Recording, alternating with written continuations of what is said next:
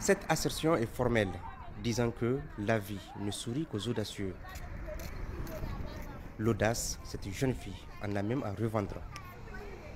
Et par-dessus tout, Nana Farida a aussi du cran avec un plein d'opiniâtreté faisant abstraction aux médisances de certaines langues.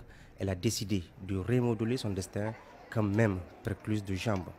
Elle n'hésite pas à braver tous les obstacles se dressant devant elle pour se rendre au lycée Issa Korombé où elle fait la 6e. J'ai 14 ans. Je n'ai pas de problème avec mes amis.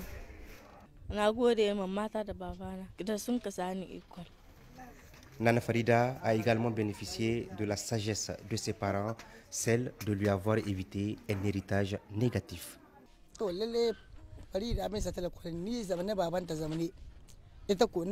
Nous sommes tous en situation de handicap dans la famille, mais cette situation n'a pas empêché à ce que Farida soit inscrite à l'école comme tous les autres enfants.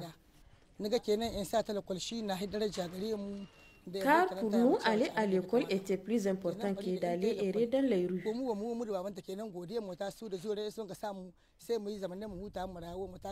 Et je suis sûre que son père et moi avions fait le bon choix, car tous nos espoirs reposent sur elle et sa grande sœur.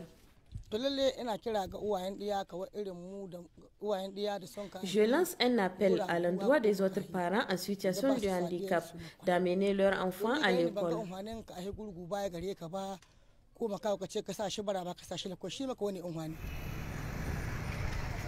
Malgré son handicap, Nana Farida est très assidue en classe, même si des fois elle est contrainte de subir des méandres de la circulation très dense, surtout aux heures de pointe. Je suis d'abord très content de constater vraiment son courage, parce que vraiment elle est armée de courage. C'est une fillette qui vient toujours à l'heure. Elle est toujours même à la première table.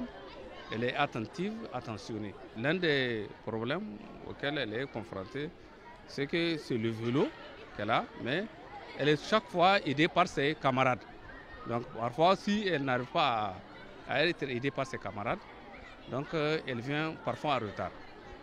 Donc il faut un appui pour qu'elle vienne parce qu'elle ne peut pas pousser, vous voyez le vélo, elle ne peut pas pousser ça. Nana Farida est une élève assez particulière. Malgré son handicap, et du point de vue comportement d'abord, elle est irréprochable. Et que je prie le bon Dieu que malgré son handicap, qu'elle ne puisse pas rencontrer encore d'autres obstacles, que ce soit au niveau de la famille, au niveau de la société, qui puissent entraver la bonne marche de ses études. Dans son milieu, elle n'est victime d'aucune stigmatisation. Au contraire, elle est bien appréciée par ses camarades de classe qui admirent son courage. Je pense bien qu'on ne doit pas les rire et les aider. Éviter de trop rire d'eux parce qu'ils peuvent se sentir mal. Ils sont comme nous. Nous ne devons pas rire d'eux parce qu'eux, ils sont des personnes, elles aussi. C'est seulement le problème de gens. Nous aussi, on peut avoir ça. C'est pour ça qu'on ne doit pas rire des personnes. Elle est comme nous. Et elle ne devrait pas se sentir mal.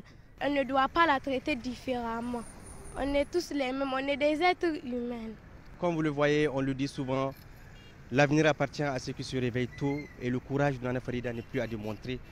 Elle veut étudier et Inch'Allah, elle va réussir. Car comme on le dit, le handicap n'est pas une fatalité, encore moins une fin en soi.